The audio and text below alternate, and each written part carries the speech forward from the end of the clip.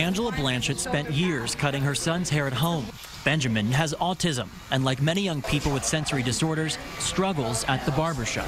There's buzzers, there's hair dryers, there's bright lights, there's wet hair, there's sprays, aprons around them. All of these things combined together, they get into like a fight or flight syndrome, and it's a nightmare. Through training webinars and a barber toolkit, Sensory Haircut Solutions aims to improve the experience for young people with autism, Down syndrome, and other disorders. What bothered you the most when you were younger? I was trying to, when they put the buzz on my head. The main goal is keeping kids distracted, and the toolbox has a number of things like fidget spinners or squeeze balls that help.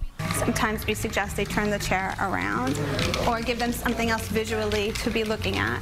Kings Park Barbershop will be the first place trained by this group to give kids with sensory issues haircuts. They'll have that box in their barbershop as well. They often have a lot of motion. They'll be stimming maybe with their hands or flapping or wiggling around.